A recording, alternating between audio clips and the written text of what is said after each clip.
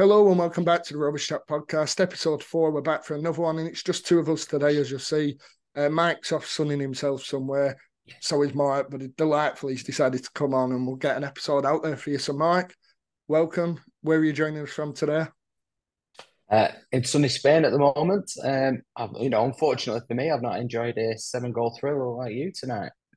Thriller, I think, is pushing it, but we'll get into that game, of course.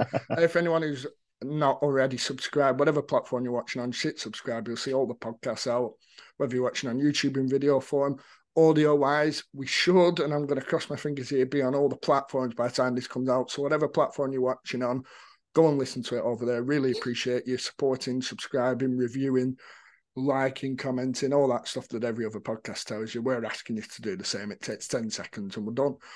So, Mark, we'll get straight into this week's episode as we look at the week in focus.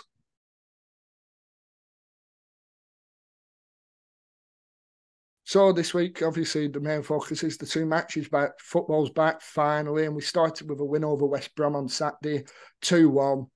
I give my match reaction over on the channel. So, Mark, over to you. What do you make of Saturday where Rovers deserve winners? I think over the balance of the play, I was quite concerned over the first 20 minutes. If I'm being honest, I thought we struggled to get a kick, and it was almost roles reversed from when we used to have Mowbray as manager. It felt very similar in terms of West Brom dominated the play, and we cut them open quite quickly.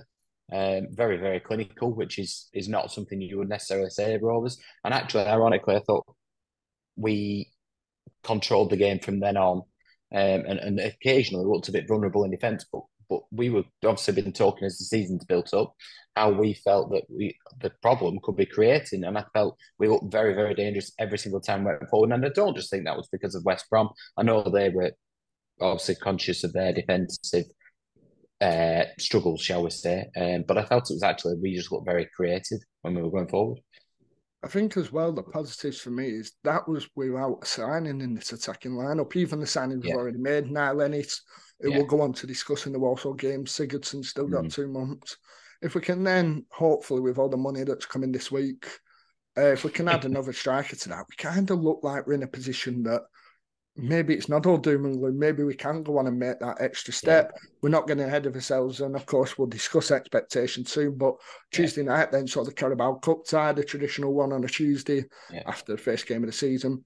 Like you mentioned, 7 goal. I won't use the word thriller because I won't big it up too much. But 7 goal, enjoyable night. Rovers run out 4-3 winners with goals from Gilsane and Ennis, Buckley and Garrett. So a good win there again. The match reactions over on the Mm. channel.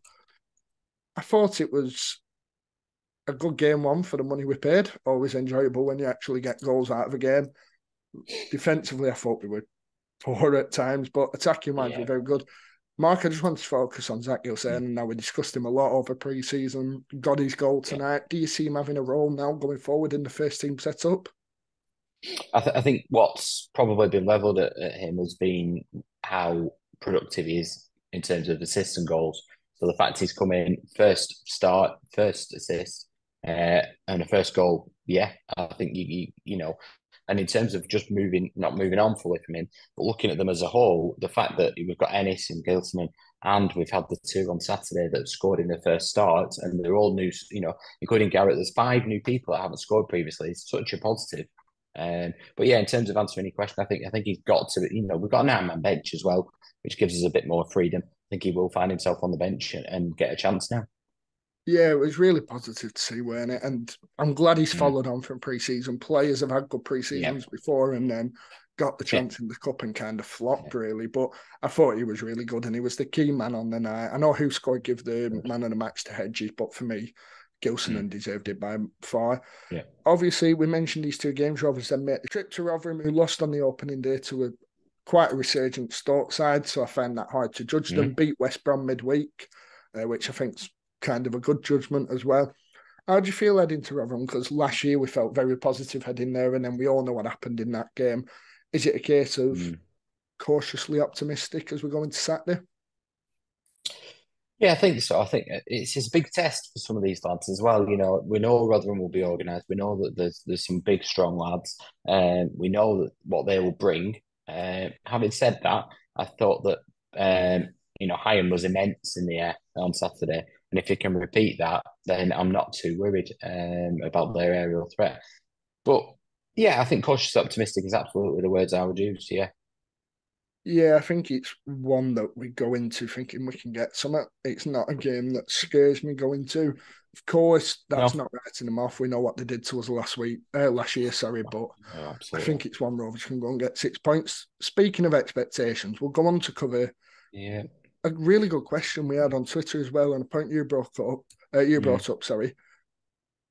Do the expectations change now going into the season? We've got all this money coming now that Mm. we'll go on to discuss. We've got a win on the board, a win in the cup as well with a lot of young lads. Are the Mm. expectations changing now, Mark, into, do you know what, Rovers could actually make a good go of it, which is what we probably felt at the end of June? Yeah, not for me. I think I'm still a 20 goal season striker short. Now, that 20 goal season striker could be now, and it's, let's be honest, he's been written off a little bit, possibly because he's come on a free, possibly because he's been injured. He's never played in the Championship, and it could be him. But we're still short of that man, and we're still, for me, short of another attacking option, which is, we've obviously been linked with Ben Doak. He's untested in terms of first team football, but I think we are short of that Stardust, that Harvey Elliott that we used to have, that one man. I think we've got the other makings of a really good solid Championship team. It's that will cost us in games, really.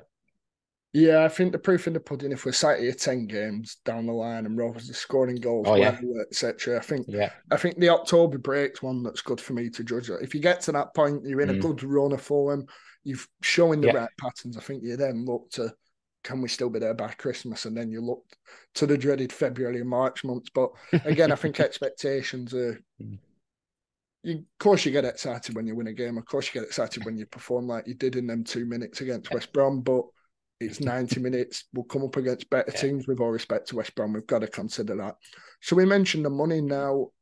A lot's happened over the week. We'll go over it all. The first Oh one, yeah, Leopold Volstead signing on Tuesday. We knew it were mm, happening all week. We've kind of been sat on yeah. the video to release it for a week. We finally got it out. What do you make of the deal? How do you feel about the competition for Ainsley Yeah. Pairs as well now going forward? I'm cautiously again optimistic. I think it's a good deal. We've not done is signed somebody who's definitely going to replace it into the pairs now, and is probably not going to. I think he's got seems to have the self confidence that he will do, but doesn't necessarily come in going, "I should be number one tomorrow." And I think that's right. I think Ainsley Pairs has deserved his chance, but equally, this young lad's got some confidence from what we've seen and what we've heard. He's got a lot of potential. Is probably the word I would use at the moment. And that is good because there's a similar age to Ainsley Pairs, and that's good because obviously Ainsley Pairs hasn't proved it over a long period of time, and I still think there's a lot of growth that he needs to do, and I think he's probably got it in him. So that's two goalkeepers now that could be on a similar level, could push each other without either thinking, actually, I have the right to be number one. If any of them have that, it's probably Ainsley Pairs at the moment, though. I think it's healthy. Healthy competition's the word, Yeah, isn't it? With all respect to Joe Hilton, Jordan Eastham, having a young keeper behind you is not a challenge for Ainsley Pairs. It's not at all. Having a no, keeper coming in, 24-year-old, 3-year deal, not even in the prime, probably 6 years away from his prime, having that yeah. competition, Swedish international as well. I think it's massive Mm. for Ainsley Pairs as well. And I if they think can push each other. Yeah, I think for Waldstead as well, what isn't being expected here is not being expected to come in and right, you are Yeah. Kaminsky's replacement.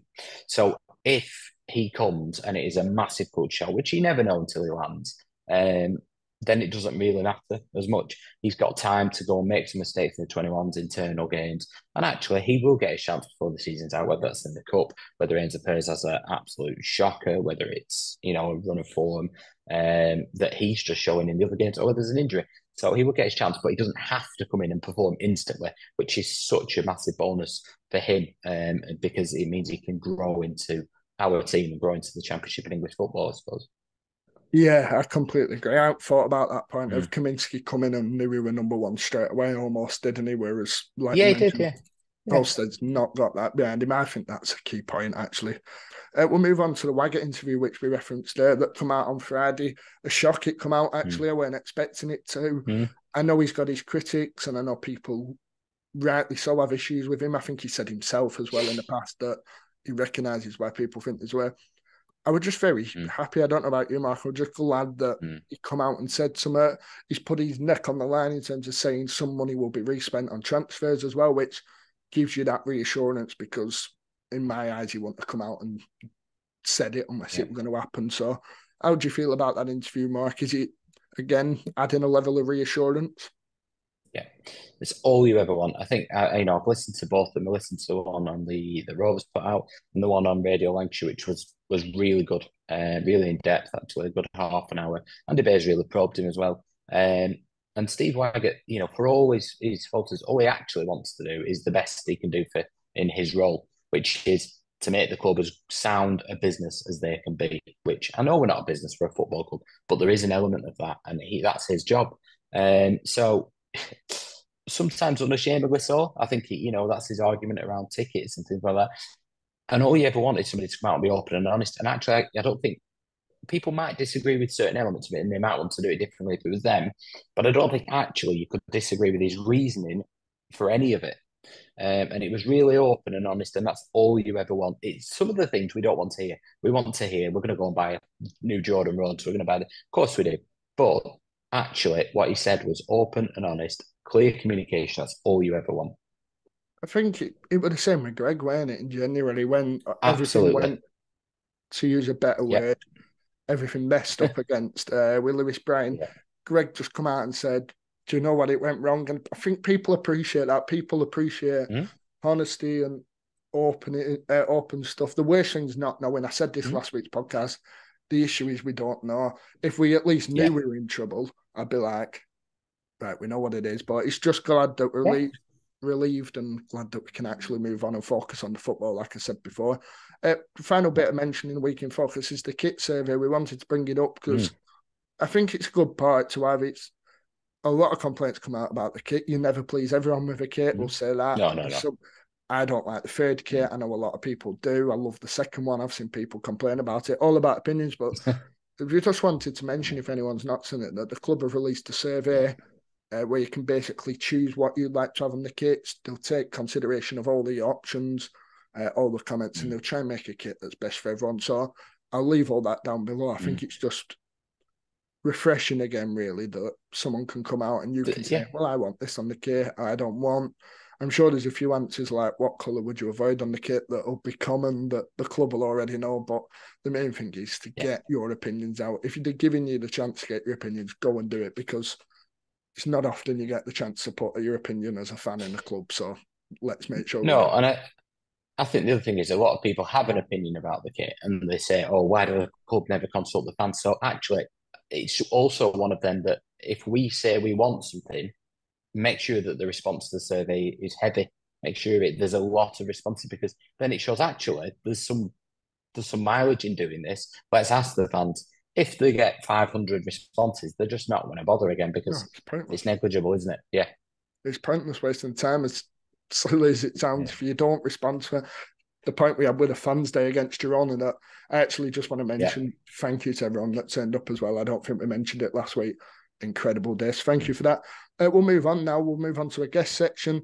Really interesting guest this week. So a bit different from the norm. We sit down with a former Rovers Academy player, Dan McNally, who basically spent time in the under-15s, captained the side when James Beattie, David Dunn and the lights were coming through, and then was released and ended up going on to be a big name at FC Cincinnati in the MLS, top of the league at the time of recording. So we'll insert that here. The full episode will be out later on this month, but we'll listen to what Dan has to say, go over his time at Blackburn and his time in America, and then we'll come back in for the mailbag.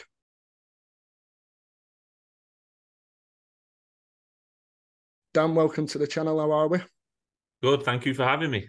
No, thank you very much for coming on. So, just to explain to everyone, so Dan's the Vice President of Soccer Operations at FC Cincinnati, but he actually started over, he was born over in England, very close to you, actually. So do you just want to tell people about your early life? Yeah, I was born in Darwin, 1978. I played all the way through kind of the youth setup. I was a Blackburn Rovers as a young player from, I was there for 4 years in the academy from 1989 to 1993. It was actually called the School of Excellence back then, but now it's basically the same as the academy. And yeah, I was there at the same time as David Dunn. And I kind of grew up with James Beattie, who went on to have a great career. I left Blackburn when I was 15, 1993, I think. And then I ended up signing as an apprentice professional at Bury FC. So I'd done 2 years there as an apprentice. But then I actually signed a scholarship to come to America when I was 18 to play in Daytona Beach, Florida. So I moved from Darwin to Daytona Beach, Florida, which is not a path many other people have ever taken, but that's what I did. So, and I've been in America ever since now. 26 years I've been in America.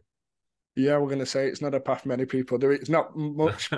I don't think you get much better in terms of an improvement in places. Darwin's great, but yeah. I can't imagine it's Florida. So you mentioned Beattie and Dunn there. Was there anyone else around the academy that time that we might know that has gone on maybe elsewhere as well?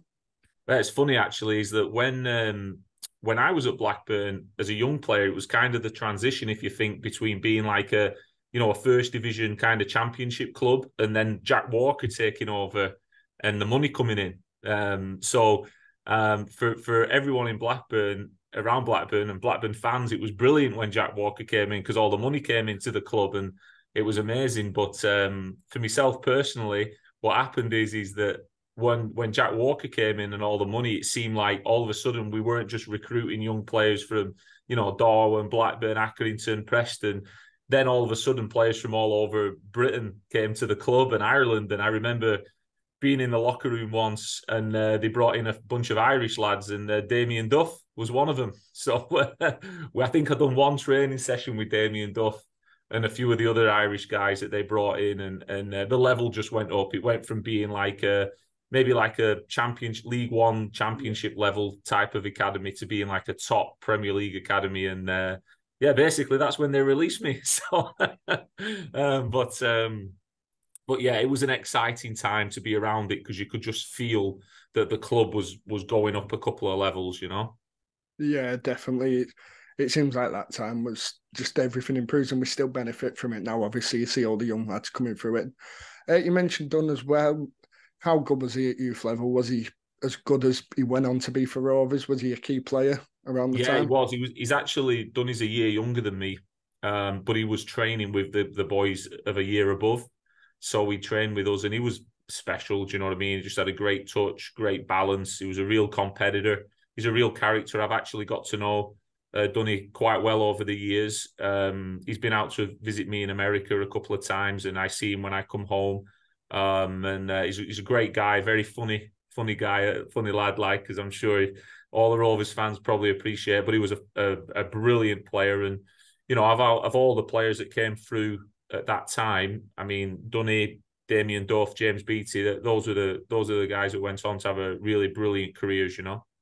Yeah, we've had the pleasure of having James Beattie on the channel as well, and he were brilliant talking about his time here. She mentioned the move to America. So what happened once you actually got there, once you were doing your scholarship, over there, where did that take you in football? Yeah, so I'd done 4 years playing in college. And then I played kind of semi-professionally for a couple of years for teams in Florida. But then I got into the coaching world and I played and I was a coach for then an assistant coach in college, and I became a head coach in college. And I left Florida for Montana. And I ended up in Montana for a number of years as a head coach. And then I came back to the University of Cincinnati to be the assistant coach for a really big university here, University of Cincinnati, which was a big step up. And I was there for a couple of years, but I was very fortunate at the time because at that time, that's when FC Cincinnati started, the professional team here. And we started in the lower league, the USL, but then kind of graduated up to Major League Soccer. But I was the first employee of FC Cincinnati. I was like the first person in through the door. We had no other staff. I was kind of reporting to ownership and how we were going to build it. So it's been a really exciting journey seeing us go from a club. Literally, I was working out of a coffee shop, just trying to plug in my laptop and think of ideas of how to run a professional club. And now You know, we have a $400 million stadium. We're in Major League Soccer. We have a $30 million training center that I helped design here. And yeah, the club's gone from strength to strength. And right now we're the top team in MLS. We're at top of the league, and we have Messi coming to see us in the US Open Cup on August the 23rd. So it's exciting times. It's only been we've only existed as a club for about 8 years. But I'd like to think some of my experiences growing up in Darwin and Blackburn have helped shape what we have done here, because, you know, where we're from in that part of the world, northwest of England, you really feel it's the centre of the soccer world when you're away from it. When you're there, you maybe don't realise. But growing up for us, you know, you've got Liverpool, Man United, Everton, Man City, ourselves, the Rovers, Preston, a couple of other clubs I won't name because we're on a Rovers chat here, but we're just surrounded by professional football growing up, and you take it for granted, really. But when you're here in America, you realise, wow, look what we had around us. Yeah, and you mentioned Messi coming to town. How big's he been for the game in America? Because obviously we spoke off air about the big names that have been over, even Beckham. You know, we must be talking 15 years ago. Ibrahimovic recently, Gerrard, etc. How big has he been for football, especially at the start? We've seen it all over social media. Yeah, he's made a fantastic start. He's played 4 or 5 games now, and he's scored 6 or 7 goals. But he seems like, he looks from the outside looking in like he's really enjoying his soccer, his football. I shouldn't say soccer on here. He's really enjoying his football, and he's enjoying being here. And I think MLS, Major League Soccer, has a lot to offer players because of the lifestyle in America. The infrastructure around the game is really developing here, where we're building now soccer-specific stadiums, training centres, and I think the game is just going from strength to strength here. There's been a huge leap forward, I'd say, in the last decade. And now with a player like Messi coming over, more exposure, it's only going to get bigger and stronger. So, yeah, he's done brilliant so far. And what are the hopes for Cincinnati for the season? Is it stick around the top? I know the league system's a bit different as it gets to the end, but is it stick around the top and maybe compete to be champions by the end of it? Yeah, I think so. I mean, it's, anything can happen in a game of football, as we all know, but we're doing well right now, and we've just got to stick with it. It's just old cliches, one game at a time, but we've got a really good squad, and hopefully by the end of the season, we can be around the top of the league. And, we're in the semi-finals of the Cup as well. So it's exciting times right now. Yeah, and one of the final questions is, how much do you keep track of Rovers still? Are you still watching the games when you can? I appreciate the time difference can.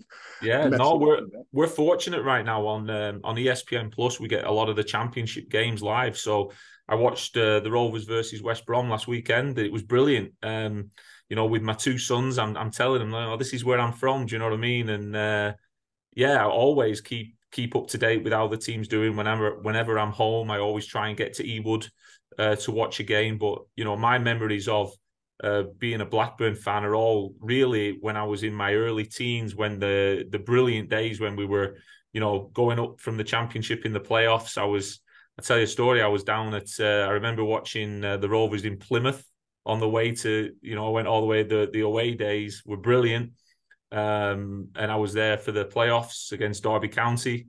And then obviously the final against Leicester when we got promoted. And then the first few years in the Premier League were unbelievable. Like it's almost, at the time you probably took it for granted, but what a team we had with Shearer and Sutton and Ripley and Sherwood in midfield, Colin Hendry at the back, and Tim Flowers in goal. It was like, they were good days, very good days. Yeah, massively. How do you feel for the season going ahead for Rovers as well? Do you think it could be a special year? Could we push on from last year? I mean, it was, I think, first off, from the outside looking in, we've got a fantastic coaching staff. I think the coaching staff looks really, really strong. It looks like there's a good feeling around the club in terms of the crowd. The crowd looked good against West Brom. We had good attendance. And the thing that speaks, again, from the outside looking in, it looks like the academy is producing fantastic players. Some of the young lads playing for the team now are absolutely outstanding, which is probably the future of the club with the way the world's going in terms of finances in football. Like, producing our own players is so important. But I'd feel positive. I mean, I thought we were very unfortunate last season not to make the playoffs, and you know, who knows this year? Maybe that experience can help us. We've got a great young team, and I would love to see the Rovers get in that top six, and anything can happen once you're in the playoffs. Do you know what I mean? Yeah, and we never know. for me, I think the big thing for Blackburn is if we were to get promoted, the infrastructure of the club, you're looking at the training centre, Brock Hall and Ewood, and we've been there and done it. We're Premier League champions, so it won't be a big thing for us in a sense that we belong in the Premier League. So hopefully this young team can get us back to where we belong. Yeah, fingers crossed. Hopefully, a good season for Rovers and FC Cincinnati. Dan, thank you very much for coming on. All the best for the season ahead as well. Hopefully, like I say, we have 2 successes with Rovers and Cincinnati, and hopefully, a through in the cup against Messi. That'd be a story, wouldn't it? Yeah, it would. Thank you very much for having me. No, thank you for coming on as well. I'll link Dan's Twitter down below. Drop him a follow as well, and that's where we'll round off.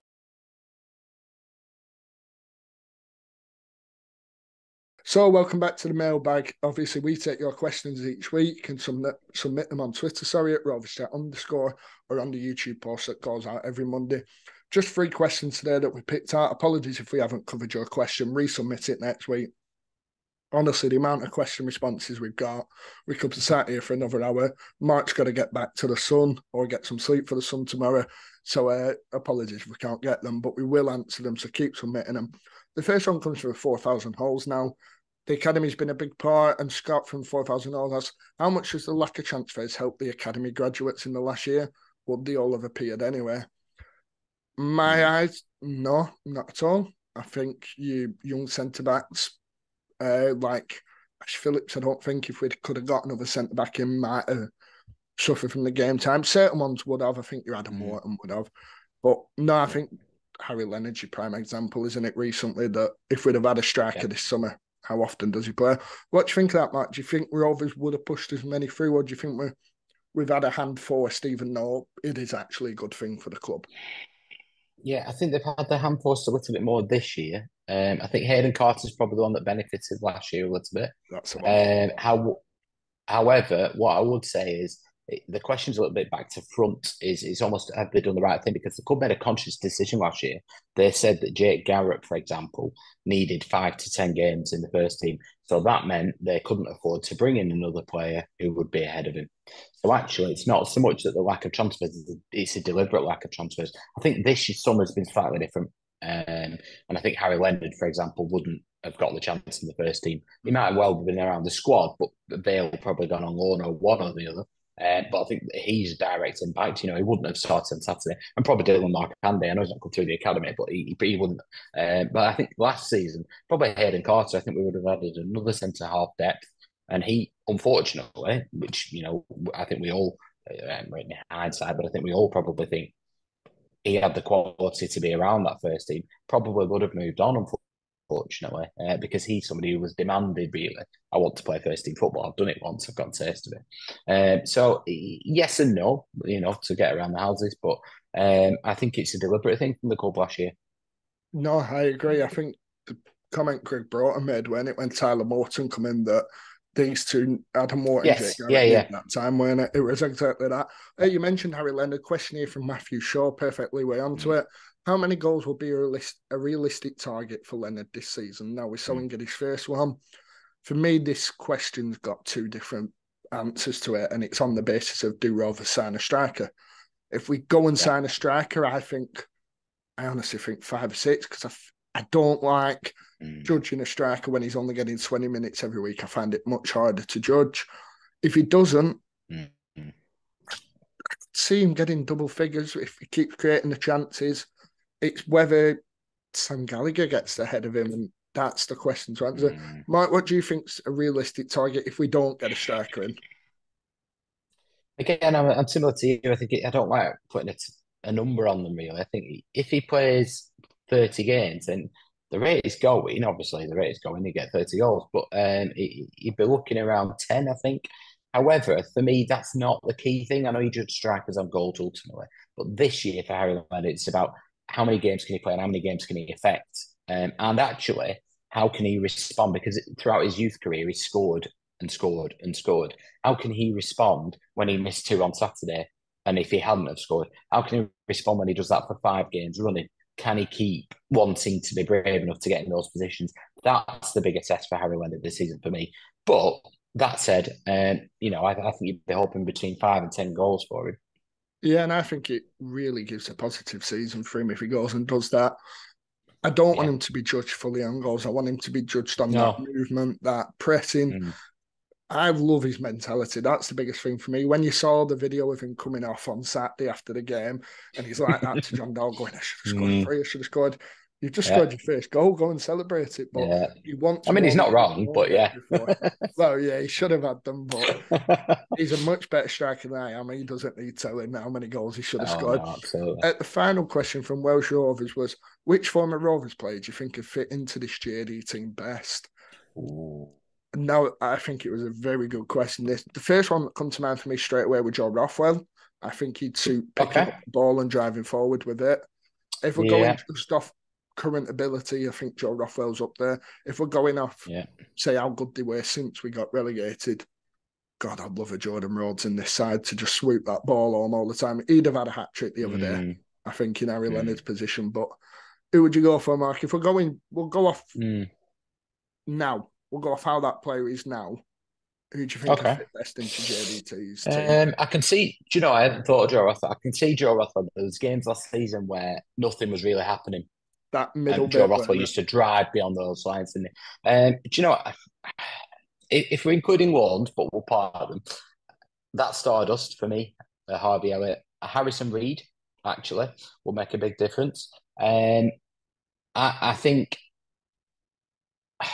it's hard to ignore David Raya, but I think the one, because of obviously the area that we are all saying we're missing, is Adam Armstrong, because he'd go and get you 30 goals.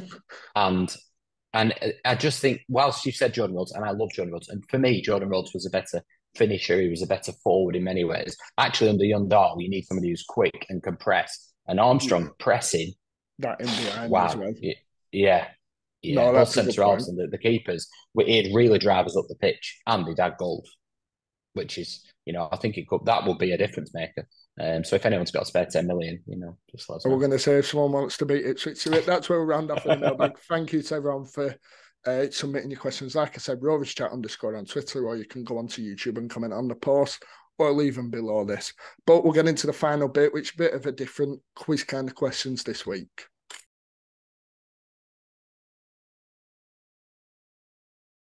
So with just 2 of us today, we thought we'd do a bit of a different quiz and leave the viewers 3 questions to answer, so you can submit these on Twitter at @RoversChat_ or down in the comments. So the first question, and they're all related to our recent signing of Leopold Volstead.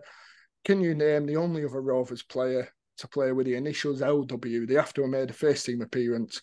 It should be pretty, I think most people should get that one.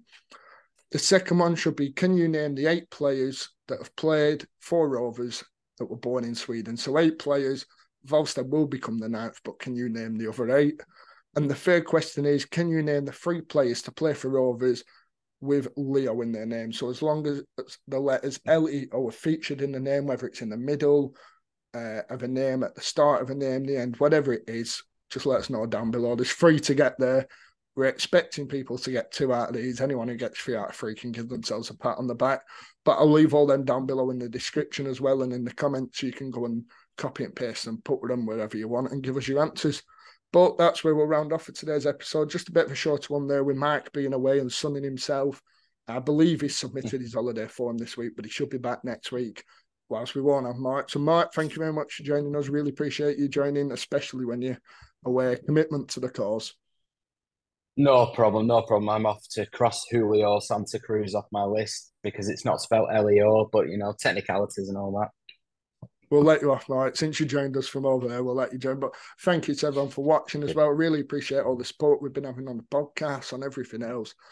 Remember to subscribe as well. You'll always see an episode from us if you hit subscribe. Leave a like, comment, do all that stuff. Share the podcast as well. If anyone you know is a Rovers fan that doesn't watch it, get them listening.